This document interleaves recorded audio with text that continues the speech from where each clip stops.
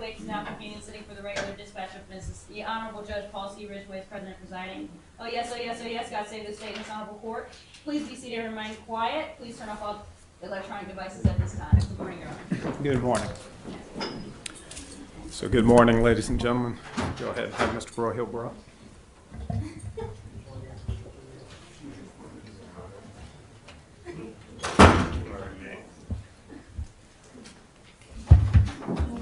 Good morning. I did an order just continuing the sentencing today. Okay.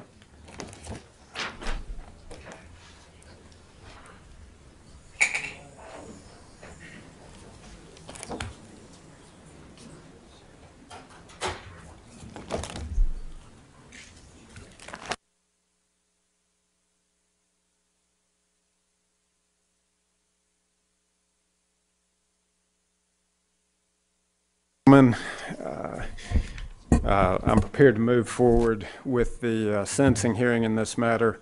Are there any matters that we need to take up before we move to sentencing? Not from the state, Your Honor. All right, so the court hereby accepts the verdicts of the jury and orders them recorded. I'll hear first from the state with respect to sentencing, and then Mr. Arbor will have an opportunity to speak on behalf of the defense. Judge, thank you. At this time, would it be appropriate for the state to tender some victim impact information to the court? Yes, sir.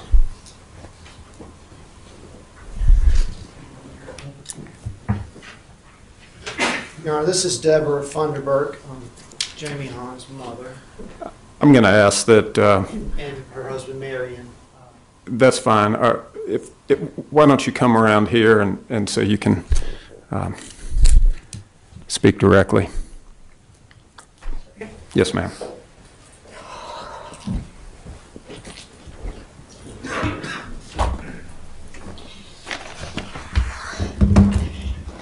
I didn't bring a big picture because I've just been holding this one in my hand all day, so I'm going to leave it up here because today is finally about her. My name's Deborah Funderburk, and this is my husband, Marion Funderburk, and I'm Jamie's mom, and Marion is her stepdad.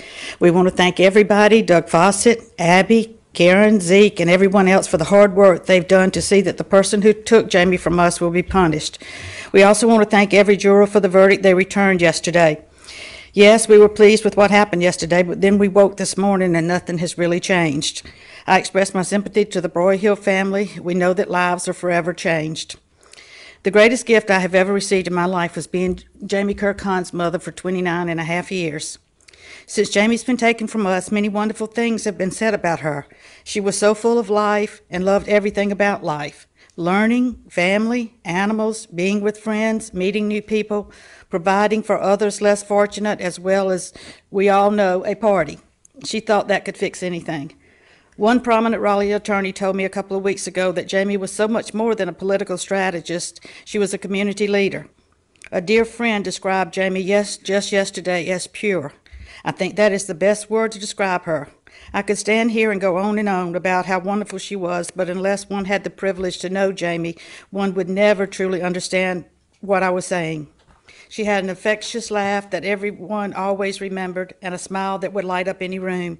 Jamie lived life to the fullest and loved beyond that. Almost 2 years have passed since I last spent time with Jamie. It was a great few days. I so remember her talking about hoping to start a family before long and that she had just assumed that we would move to Raleigh so I could help with her children and be an important part of their lives. I thought, what an honor. Nation shared with me that at one point in their relationship, Jamie told him that she felt one of the reasons she was put on this earth was to be a mother, and oh, what a great mother she would have been.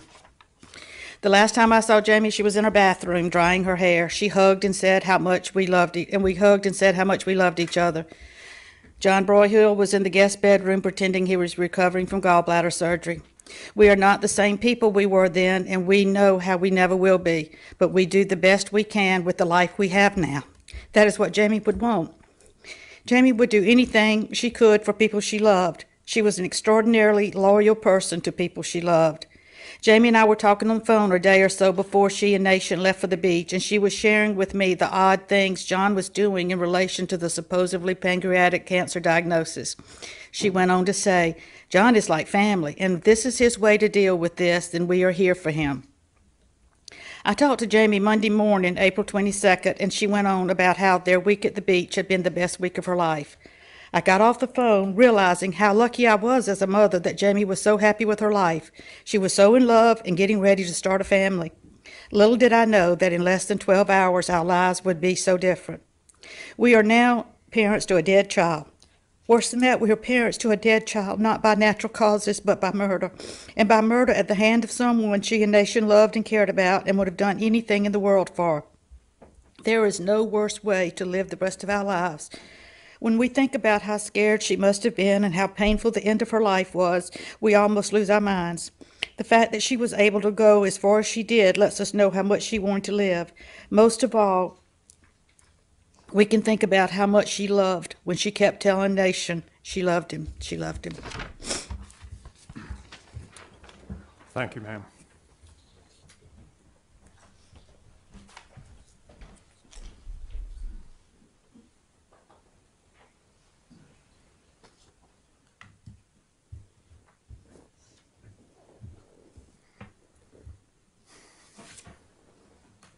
Your Honor, this is the statement called Teresa Kirk to address the court. Yes, ma'am.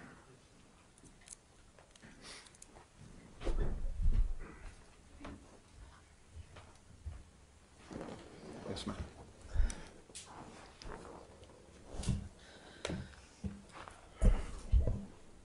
Your Honor, I appreciate being able to speak to the court today. My name is Teresa Kirk. I'm Jamie's stepmother, and I'm a victim of homicide. This is my life now, an unimaginable hell, a dark, cold world that I can never escape from. I'm doomed to a life sentence of grief. Jamie's killer did this to me. My Jamie is dead because someone she believed to be one of her best friends wanted to kill her. My beloved only child was brutally murdered. I stood by Jamie's hospital bed and watched her take her last breath in the early morning hours of April 24th, 2013. I sat numb and inconsolable through her funeral. I stare unbelievingly at her urn containing her ashes every day. She is gone, and I am left behind. I am now childless. When people ask me if I have children, what do I say? Yes, but she's dead. She was murdered. This is my beautiful Jamie. This is a photo of Jamie and I was taken on her wedding day 6 years ago at her bridal luncheon. She looks so full of life and happiness, of love and hope and promise, just as she always did. I was so very blessed and most fortunate to be a part of Jamie's life as her stepmother and to have her love. I watched her grow from a sweet baby to a precious little girl to a spirited teen and into a most beautiful, loving, kind, and talented young woman. I continually marveled at her character and poise, her capabilities and convictions. I not only dearly loved Jamie as my child, but I also really admired her and liked her as a person. And she had grown into such an amazing person, someone who made a difference in the lives of people. Her ideals were grounded in social awareness. She was committed to making her community better and seemed to possess a real gift to be able to make a difference in her world. I have always been so very proud of her. She is my Jamie. I am her Risa. She is my daughter, and I love and cherish Jamie with all of my heart. Jamie was coming into the prime of her life, a life that was precious to so many. There seemed to be no limits to where her life would take her, but all her hopes and dreams and goals were extinguished in an instant with the continual stabs of her killer's knife. My Jamie was 29 years old. Not a day goes by that I do not painfully grieve for Jamie. I am tormented by her impossible death. My beautiful girl was murdered. Each day I see the heart-wrenching pain that my husband, Chris, Jamie's father, must endure. I feel despairingly sad, and I cry a lot. At times I just want to scream at the top of my lungs to rail about the unthinkable, indescribable loss resulting from her murder. I feel disconnected, disoriented, and detached from life. I have a constant ache and longing for Jamie, a desperate desire to have her back, to see Jamie again and be with her, to hold her and talk to her and hear her laugh. I'm lonely for Jamie. Every day I see or hear something that I want to share with Jamie, but I can't, not now. She was mercilessly severed from me by this murderer and his knife. What was taken from me can never be returned. The one thing that I want more than anything else, I can never have. It is still incomprehensible to believe after almost 2 years now that Jamie was murdered, and it is terrible to face just how savagely she died. Every second of every day, the intense horror of her death is with me. She is my first thought when I wake up each morning, and she is my last thought as I try to fall asleep each night. Another day without Jamie. All I have left of Jamie are my memories of her, and now there's no way we can ever make new ones together. Sometimes it feels like I'm just marking off the days on the calendar until I will hopefully get to be with Jamie again when it is my time to leave this world. The day that Jamie died, a part of me died with her. I am not the same person anymore. I am a shell of what I was. Things that I took joy in and looked forward to before Jamie's murder are now uninteresting. My senses are dulled and my outlook is bleak. There is a void inside of me now that can never be filled, and I will be in mourning for Jamie for the rest of my life. Sorrow is always with me. Grief is a constant undercurrent in my daily life. Before this happened, I lived life. Now I just exist. The magnitude and enormity of Jamie's murder caused me to lose my sense of the world. I've lost the meaning and purpose of life. I've lost my identity. I was a mother, a friend, a teacher, a mentor, and perhaps I would have been a grandmother. The world around me is now completely different in every way and barely recognizable. All my notions of life have been forever altered. I now question every belief I had prior to Jamie's murder. How can I make sense of anything anymore? My day-to-day life has been drastically changed. This is a traumatic loss that never ends.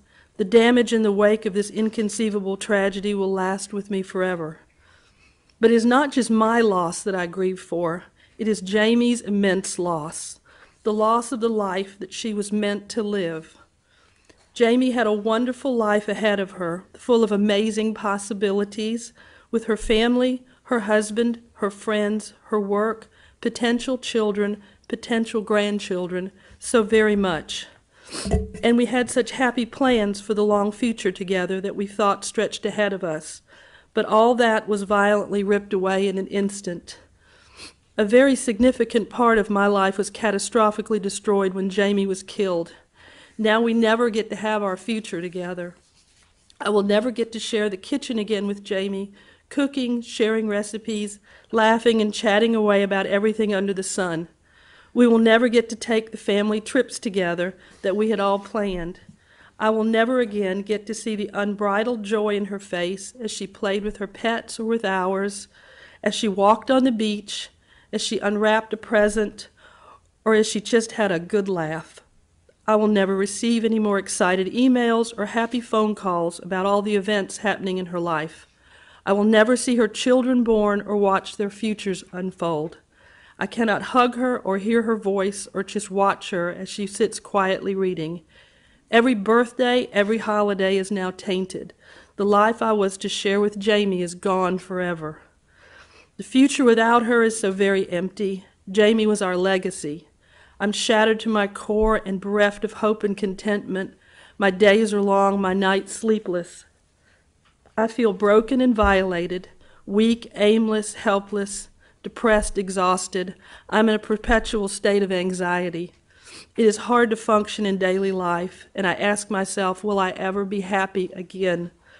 I have to try and create a new existence for myself now. I have to try and figure out how to survive. The world continues on, but mine is frozen in time at the moment of Jamie's murder. I stand here reciting a litany of all the physical and mental pain that has been my life since April 22nd, 2013, permanent and overwhelming, that runs deep and forever changed me and my view of the world. Pain that I must struggle to cope with each day with the help of intense therapy sessions. pain that I see heavily etched in my husband's face each day and wish with all my heart that I could ease. And then I feel guilty, thinking about myself, because I can imagine the horrific pain that Jamie suffered when she was so viciously attacked. My Jamie had to endure the immense physical pain of that knife stabbing her again and again. She must have been so shocked and so scared.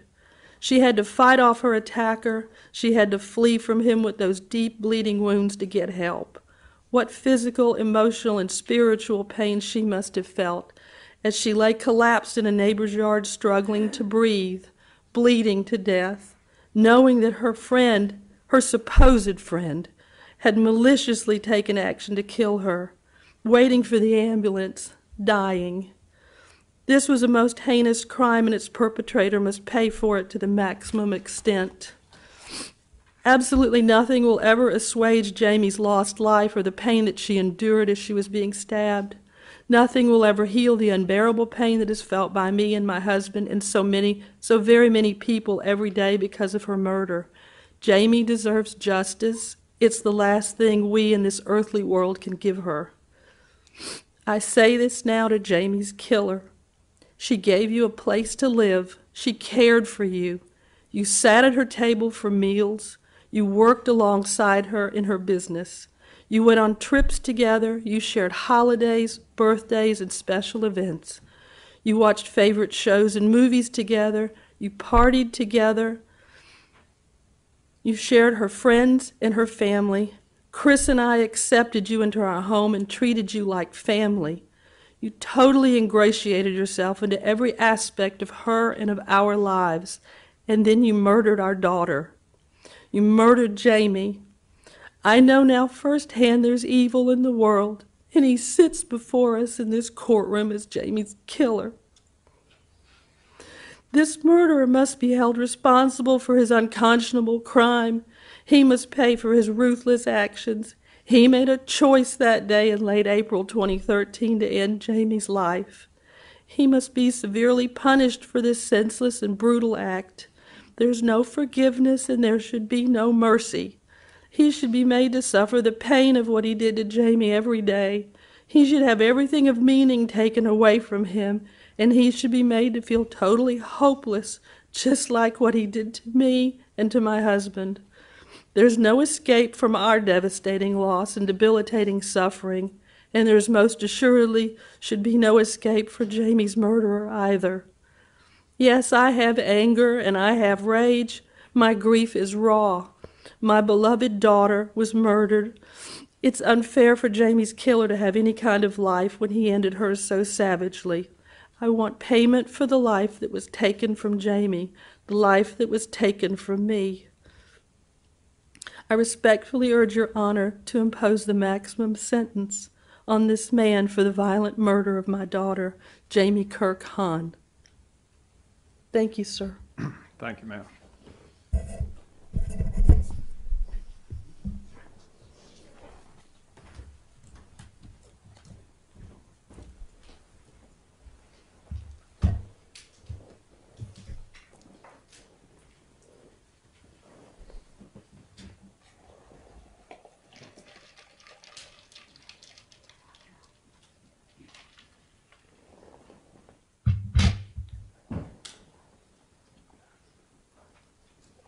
This is Chris Kirk, Jamie's father. Yes, sir, Mr. Kirk.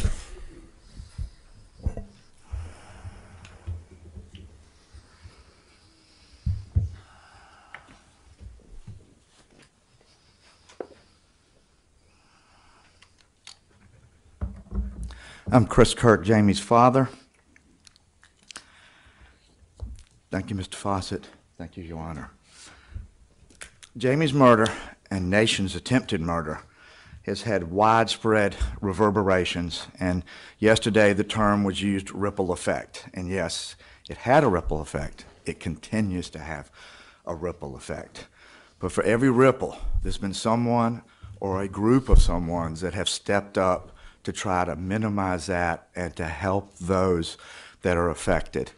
And while the family may be the focus right now, there's a community and widespread nation that has been affected across the country from a murder this heinous. So we cannot forget there are more victims than just the family you're hearing from today. I would like to thank a few of those people that have been close to this effort itself. First, the Cabes and the Harrells, the two houses, the two families that helped Jamie when she ran to the Harrell house. Those two families were thrust into a crisis situation through no fault of their own, having to act immediately. And they did. They came to Jamie and Nation's aid as quick as they identified that there was a situation. Not only did they tend to Jamie from the standpoint of medically, they also worked to give her some comfort, give her some care, and let her know that someone was there. And as we now know, that life was draining out of her as she lay in the Harrell's front yard. From there, they looked after Nation and made sure that he and Jamie had those last moments together. One of the comforts those families have brought us, and we've met with them privately, is that Jamie was not in turmoil. Jamie had physical trauma and knew she was injured, but Jamie was calm and facing the situation as best she could, and that gives us some peace that in those final moments from there, she wasn't in terror herself. I'd also like to thank, as she's been referred to in testimony, the lady riding her bike. We have met with her privately. I do not give her name since she wasn't in testimony from there to protect her privacy, but she also stopped and gave the same care that the McCabe's and the Harrells did, and we appreciate that time she did, and she gave us that same comfort level of being with Jamie in those final moments. There's so many people we won't meet, all the Raleigh police who responded to the 911 call that took John into custody, the ones that made sure that the neighbors were secure. We have gotten to meet Officer Robert Williams, who rode in the ambulance and helped give Jamie CPR, trying to save her. We've met some of the medical professionals, but not the EMTs, some of the hospital trauma staff, and some of the intensive care staff, but around the clock for 30 hours. They worked to give her a chance to live, and they revived her beyond all odds. And it may have been for naught, but it was an effort, and it gave all of us a chance to at least go in and say goodbye to her. So many of the homicide detectives worked for months, if not years, to put together the case that's been presented this week. Lead Detective Zeke Morris was totally professional through the whole situation. He had care and concern as a family. It just wasn't a technical situation. He kept us well informed. He would initiate phone calls to us, but he would never not return a phone call, even to the point that he had been in trial. He called us at 10 o'clock one night and said, "Is this too late?" We said, "No." We talked 30 minutes about the status at that time. We've had so much help from Elizabeth Wexler Watson. She's director of the North Carolina Victim Assistance Network here in North Carolina. She supported us in numerous ways, ranging from the logistics to helping educate us as to what was to come, along with being just a compassionate friend. No one that loses a loved one has any kind of plan in place, and she stepped in to help us. And she and her organization are a true asset here in Wake County and deserve to be embraced by the community, and they go by North Carolina Van from there, and that includes the community should be helping them financially because they have been cut by state funds. In the district attorney's office, Abby Lefevre has been with us from the start. I said today since June 10th when she came back from maternity leave, but she assured me she'd already started on the case before then from there. But she's been an anchor. She always kept us updated. She called us when there was any developments in the case. She made sure we understood each step of the way where we were and where we headed. She kept us in check that this just wasn't going to be an overnight thing. She had care, concern, and compassion beside of her professional abilities. And I still remember the Christmas when she called us from her vacation out of state to give us the update on the hearing, and we appreciated that so much, Abby. Thank you. We just knew you cared. Karen Scott, she has come into our life in October. Once the judicial proceedings started, she became our liaison, and she has looked after us professionally, even with a maternal focus, which we so appreciate, and it made a difference every day of the last month coming into this courtroom and leaving the courtroom, and her checking on us at every break from there. And all the way through, she has made us feel a part of this process, and that we have felt that, Karen. Thank you from there. And Doug Fawcett, brilliant. He's diligent, responsible. He has taken this seriously from the first time we ever talked to him on the phone, through meetings we had, and through the last month. We know, Doug, that this has taken a great part of your life, mentally and physically, in terms of the time that you've had to put in, but you've had nothing but, every time we've seen you, pure energy. I've never seen you not positive at all in the last 23 months. That gave us a real confidence level, but also shows the professionalism you've brought into this courtroom to get this conviction. And we thank that so much. You gave my wife and I status of co-victims and treated us right along with everybody else as part of this process. And we can never thank you enough. Thank you, Judge Ridgway, for all your time in representing this case, but we also, probably the court time itself is minuscule compared to your time outside working on this case. And then I would like to thank just 3 of the citizens here that have stepped in and made a difference in our lives. This has had media attention. I will say that the local press could not have given us more civility and been more compassionate and worked with us, but there is an awful lot of situations where you have national press, et cetera, that are trying to contact you, and 3 professionals of this area stepped in pro bono. We never knew them before. We've gotten to know them there. We're very close friends. So I would like to thank all of the time that they have come in and helped us, and in alphabetical order: Joyce Fitzpatrick, Lee Gates, and Gary Pierce. And last but not least, I'd like to thank the jury. The jury was thrust into this doing their civic duty. They gave up a full month of their life.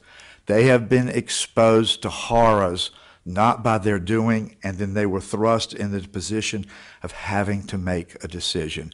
And we appreciate what they went through for us, and sorry we can't shake and hug each of them individually, but maybe at one point we'll cross paths with them.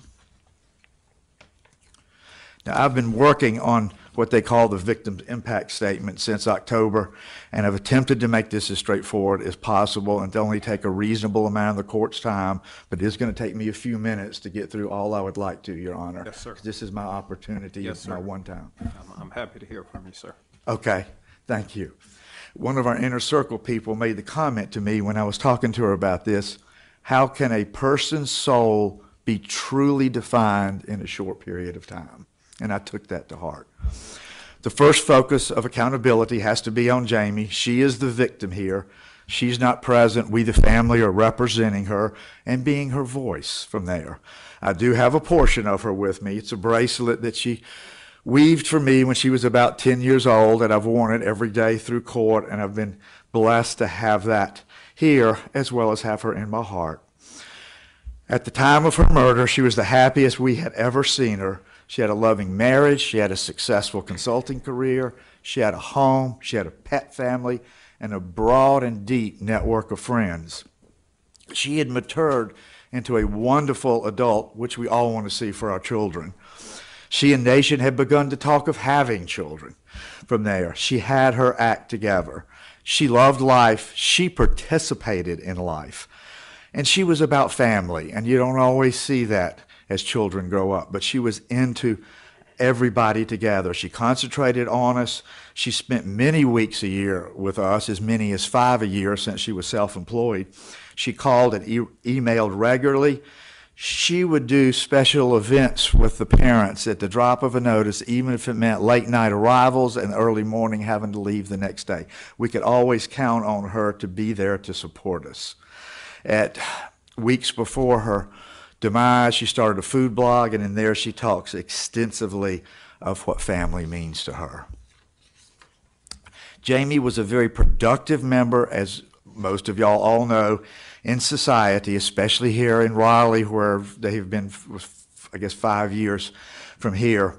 But Jamie started that in high school, and we saw it when she would volunteer to do mentoring programs, or she would do special projects, or she would do things through the church to go to Mexico. She always had something she was working on to think about somebody else, but she was so low-key with it. It was such that she did it because she should, not because people needed to know about it. She worked with the YMCA here, continuing to mentor people, and we still have on our refrigerator the picture of her and her mentee here. The YMCA put on it after her death, 2 lives changed forever, and we see that every morning we go in to have breakfast. From there, at her parties here, she would have people bring a can of food instead of a hostess gift. Then she would take that to the food bank. After her murder, they found on her desk paperwork where she was looking to establish her own nonprofit to help fill holes for those children that are on free lunch, that don't always have meals on holidays or on the weekends. She discussed that with us at Christmas of that year and again at that spring. My wife and I are retired CPAs from there, and she would talk to us about how to handle the business aspect of it. What could she do to help those people that were in need? So many people in Raleigh know how many nonprofits that she had been involved in here. Some of it she was hired, some of it was pro bono, and some of it was a combination of both. She organized, she motivated, she delivered, she got formal groups going, she got ad hoc groups going. When they had the visitation the night before her service, and this is a testimonial way beyond a father, from there, they estimated about 1,000 people were there, and they waited up to 2 hours to speak to each of the family members. And it was amazing how many people came up to me, and I can't remember who they are today, from there that said, Jamie stepped in, got us going, moved on to her next project. We're making a difference today because Jamie got us started. Jamie's murder reverberates in a widespread manner, and I just think about what all would she have accomplished if she had gotten past that 29th year. There is a foundation in her name, but there's a number of other charities that have used her name also with the family's blessing to help raise money, and just off the top of my head, I can calculate over $400,000 has been raised, and I just think that's wonderful. And she's 29 years old, and I don't know how she did that. Okay. I'm going to turn negative a little bit. I'm going to talk about Jamie and John. John, you haven't looked up once today, but we know you're hearing, so I hope you take this with you every day of your life. Thank you for looking up from there. There was nobody that loved John Broyhill more than Jamie. As been said before, he was family, part of her life. She took him under her wing personally and professionally. She opened the doors for him to live with them. There were so many times he was at her house more than his own. They did activities together. She fed him. She was a caregiver during his illnesses, and his supposed illnesses affected her so badly and emotionally impacted him from there. These loving emotions for what I thought Mr. Fawcett put well yesterday, we really didn't know John. We knew the facade of John. From there, he took her life at age 29, stabbed her 24 times. That is malicious. That is evil. I still today wake up not comprehending that. She was denied life's experiences, and John took away her whole future. And that takes her children and her grandchildren and those of us that would have benefited from that. John denied Jamie the time with her husband, but he also denied Nation the time with her. Now, excuse me. Turning to us as parents, we were denied our senior years with her. We can't have those grandchildren. We don't talk to her again. We don't email her again, and we know that possibility's not there. Whenever she came to see us, we live in a rural area, have a gravel driveway. We could hear the tires, and she would always honk. And we knew about what time she was arriving, and we would run out of the house and get the hug and the kiss and know we had the best time of our life coming up. I can't hear that anymore. When I hear gravel now, I turn away from the window because I know it's not her. The fact that she was brutally murdered carries every day. These were consciously applied stab wounds designed to kill, just as Mr. Fawcett pointed out, and just as the surgeon pointed out to me. It was the most horrific act she had ever seen. It was the worst nightmare. We got a cryptic phone call about 7 one night after we'd walked our dogs. Took us 3 hours to unravel what had occurred. We knew not to call Jamie. We tried Nation. Obviously, he wasn't available. So who did we call? The best friend and our adopted nephew, John. Didn't return those calls. We found out eventually that he was the one that committed this act. I drove up 5 hours in the middle of the night to get here, thinking as I left town, came by the gas station, I'm overreacting. Yes, something's happened, but it can't be that bad. There will be a recovery, and we'll be there for her. But every 30 minutes, the phone call that came in was worse, and I finally found out she had coded for 25 minutes in the ambulance and was put on CPR, and that told me we have a real situation on our hands. When I walked in her hospital room, it was the worst scene I had ever had in my life. It's worse than any horror movie that you could ever imagine. She was hooked up to a ventilator. There was a whole myriad of machines, a whole group of people tending to her. And this is brutal, but this is what I saw. She was convulsing. She was having constant spasms. Her eyes were just opening and closing as if she were a little doll.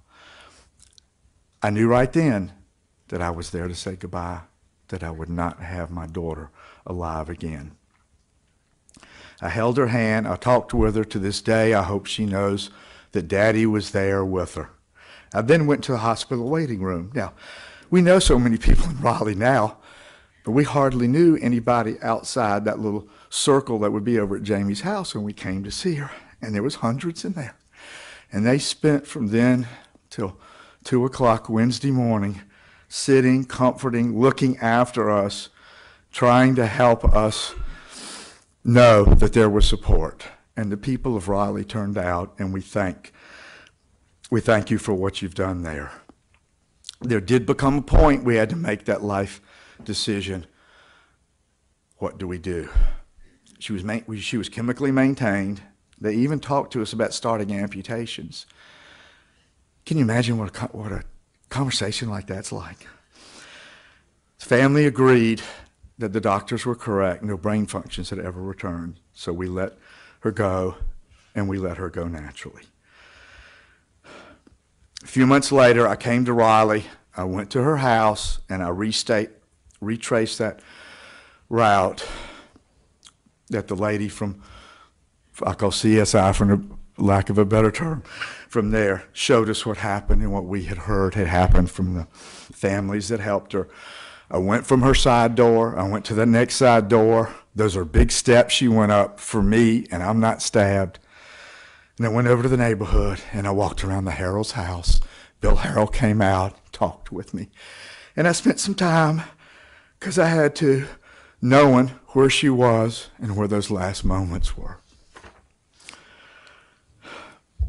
As my wife said, John was an adopted nephew to us. Started with Jamie's engagement. He spent many days in our home.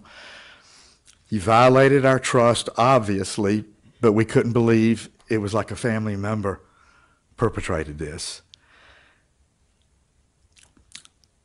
I do extensive photography, and I go back now through my library of photos ever since Nation came into our life. And ever since that portion, 3/4 of those photos have John in them. That's how close. He and Jamie would come to visit when Nation couldn't come. And then John would come on his own for holidays when he said he wasn't welcome in his own home. That's how we were with John, and that's how we were so astounded when he found out what really happened. My wife heard an interesting statement by a victim of another tragedy. It's always playing in the background, and it is. You can't go a moment without knowing that Jamie's gone permanently. My void will never be filled. It crushes me. And she was just suddenly gone. Just one day, she is totally plucked from my life. The despair is overpowering. I feel an inner tightness constantly. I do break down, and then other times I just keep it inside. But that's what daily life is like from there. As my wife said, we're working with a Greek therapist. We're fortunate to have Dr. Alyssa Reingold in our life from MUSC in Charleston, the Department of Psychiatry. She's the assistant dean there. And she's making a big difference, putting one foot in front of the other. We don't see any end to that help, but we don't want any end to that help. I still take medications part-time to assist my coping. I've had some physical ailments I've been treated for medically due to the stress that has affected me. Just a few months prior to murder, my wife and I made plans to retire. And sometimes you wonder how things happen in life. In that February, I told my wife it's time to retire, and she said, no, we got a few good years left. I said, I'm 5 years older. I don't know that I have some more work years left from there. And I said, I think we need to retire this year. And we're tax accountants primarily at that time, so we could start telling our clients that we were moving out, and here was the fellow that would take over. Well, I did this for 3 days, even wake up in the middle of the night saying, it's time to retire. And finally, on the third morning, and I knew I was risking pushing a point, my wife said, I don't understand your reasoning. And I said to her, I don't understand it either. But Teresa, there's a reason in our life we're going to want to have already moved on from these responsibilities. Now, I may have known that somehow, some way, but I wish I'd known the reason, then I would have stopped it. I'm suspicious now of others. I'm very much an isolationist. There's no closure, but we had to get through this to get this part put through. John, you gave Jamie a death sentence. You gave all the rest of us a life sentence, and now you can share in that life sentence, John. I do want to close positively. There are so many charitable and social efforts underway because of Jamie's death and the publicity that has surrounded it. And besides those organized approaches, there's so many individuals that have told us that she's motivated them just to get up and do something individually for somebody else. And that means so much to us. So there's a legacy there that's being geometrically applied throughout Raleigh and in some cases throughout the nation.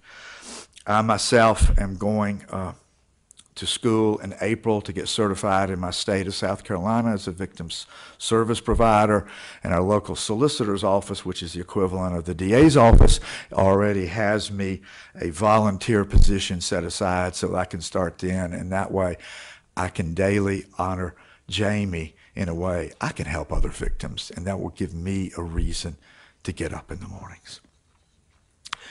In closing, one of the things that I have done in the last year and a half is collect quotes. Whenever I hear a quote that I think is applicable, and it could be from a book, person, TV, movie, etc., I put it into a Word file in my iPad.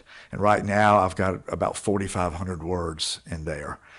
From there, some of them reflect the horror, but many of them are the motivation. And here's one I'd like to share, just to leave this on a positive note. This is Waylon Henry Cato Sr., Cato Stores. He's buried in Charleston, South Carolina. And on his tombstone it says, "To live in hearts we leave behind is not to die." Say that one more time. To live in hearts we leave behind is not to die. Thank you for the time. Thank you for the time. Thank you, Mr. Kirk.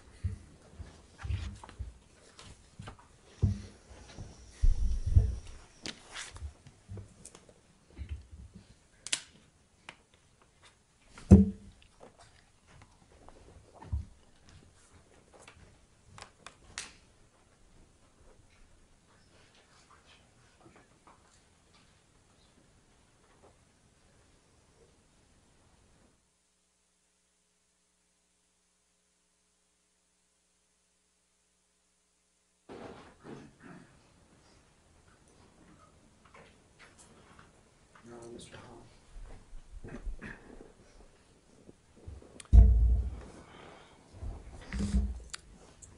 Good morning, Mr. Hahn.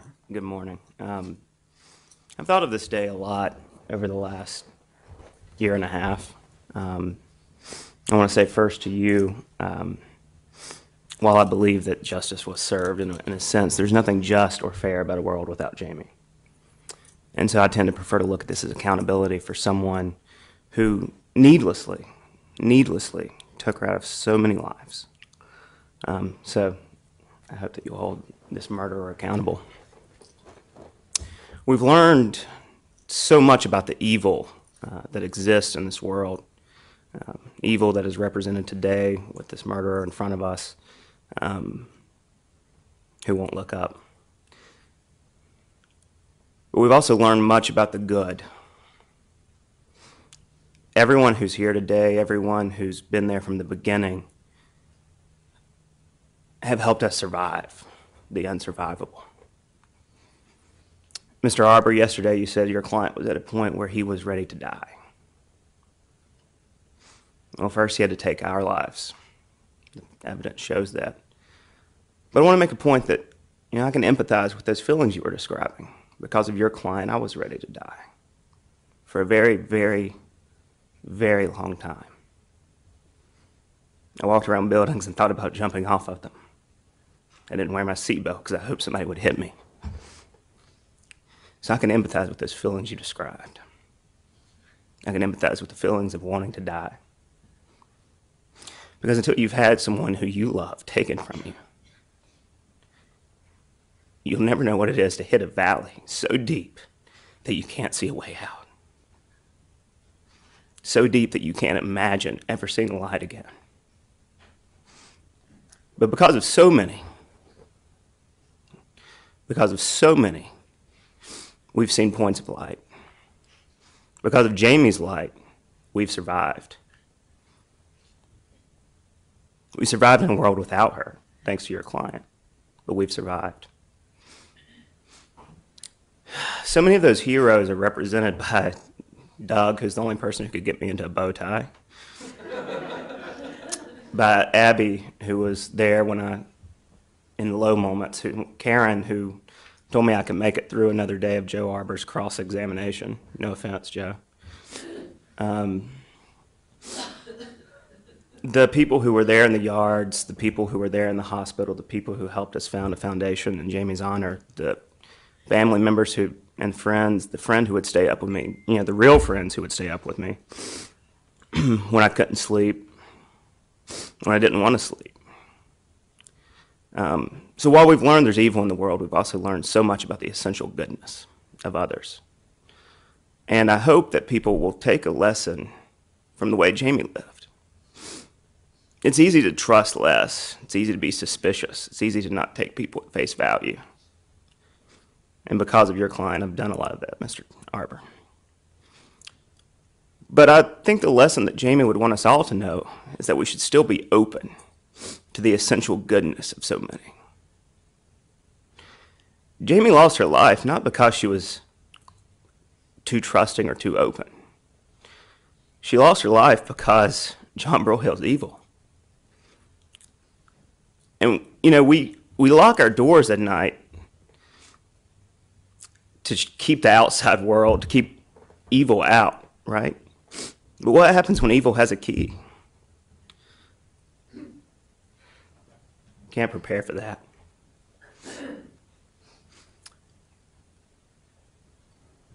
As I wrestled with what to say, there were a lot of curse words I thought were appropriate, but I didn't want Judge Ridgway to get too mad at me. So I'll keep those to myself and maybe go on a run later and scream them out.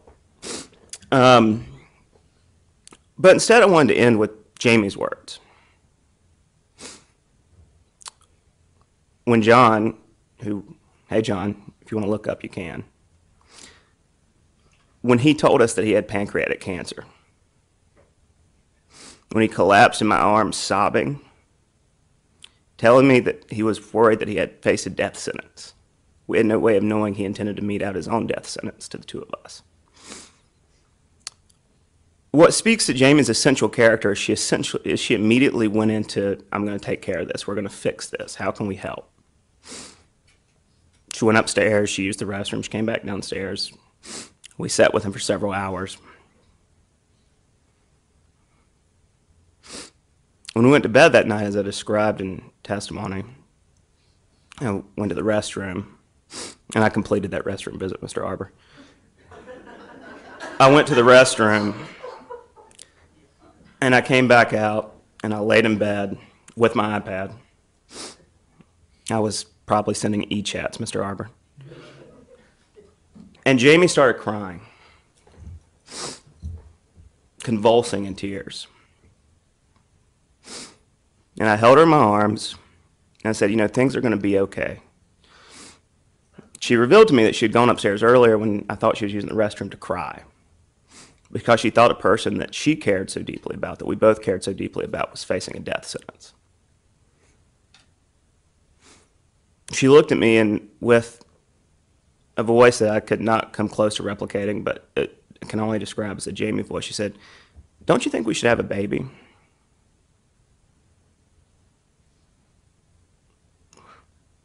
We'll never have that, thanks to John over there.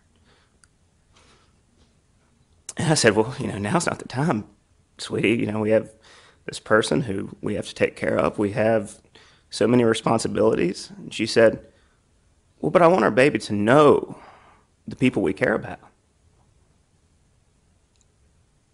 like your client.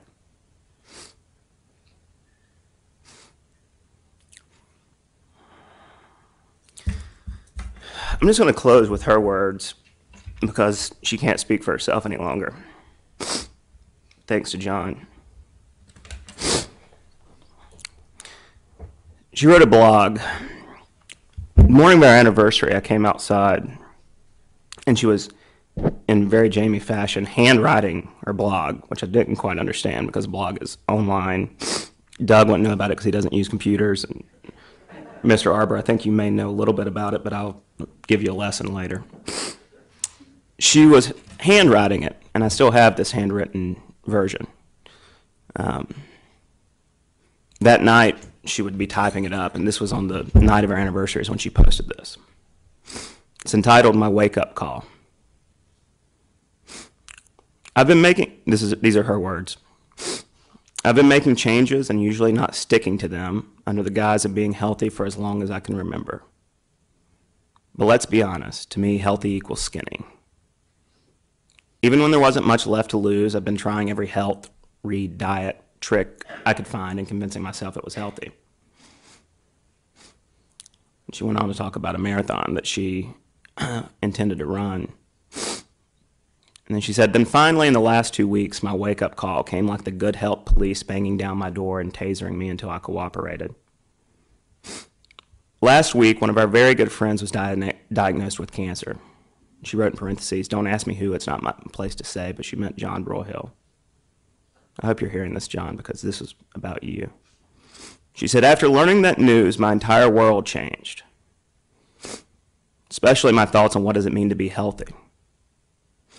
I vowed then and there to start truly taking care of my body, and my outward appearance no longer mattered. What matters most is that my insides are happy and healthy. So as is my nature, upon hearing this cancer diagnosis, this false cancer diagnosis, this lie that was intended to deceive, she didn't write that part, we found that out later. I immediately went into overdrive in my how can we fix this mode. As I often do when I'm trying to learn about new things or try new things, I look to reading books, magazines, and the internet. It turns out, by being healthy and living a healthy, clean lifestyle, that in addition to making myself less likely to develop diseases such as cancer, that whole weight management thing will just work itself out. You should be on the lookout for a few changes. After the last week and being faced with the ultimate wake-up call, the big C, that lie, she didn't say that, I said that, I'm on a mission to do everything possible to not only prevent us from getting it, but to help our friends, read family, who are facing this get better. She was talking about your client who murdered her, by the way, Mr. Arbor. Because for Nation and I, 4 years ago today, after we said I do, our lives are about to change again. And I'm committed to making that change be for the better. She wouldn't have a chance. We have now recommitted ourselves to our own personal health, but to also being better spouses, better friends to ourselves and others, and committed to our families. If you know anything about us, you know that it extends to way more than moms, dads, aunts, uncles, and cousins. She thought everyone was our family. She said, we'll all be living healthy ever after. She didn't have that opportunity. I have a necklace that I carry with me that has her wedding band inside of it. And it has 6 symbols that are relevant to us, but on one side it has her handwriting and it says, I love you to the moon. That's how she signed her last anniversary card that same day that she wrote this blog. Something that I'll always be thankful for was the opportunity to say I love you to the most wonderful person I've ever known.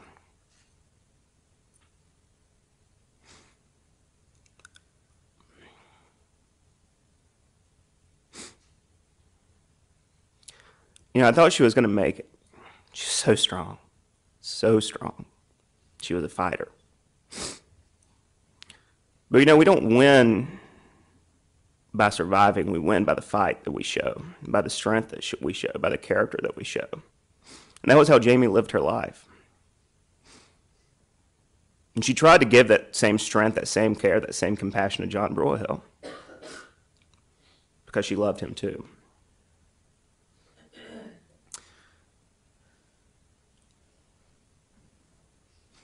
I would give anything to hold her in my arms, to see her make this, what I refer to as a frog face when she was getting ready to kiss me, to kiss her, to hold her, to tell her I love her again, but I can't.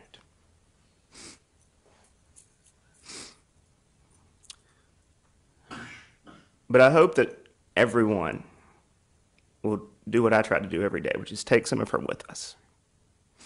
Some of her essential goodness, some of her love for others, her care, her concern, her compassion.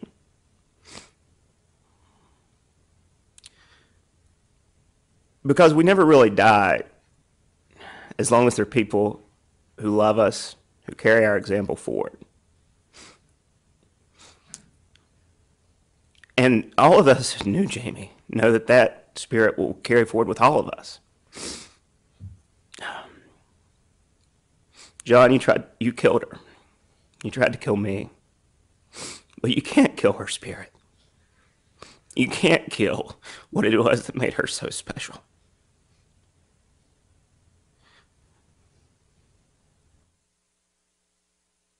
You can't cut her spirit out with that knife. And you couldn't stop her love for you even if you tried. Thank you. Thank you, Mr. Hahn.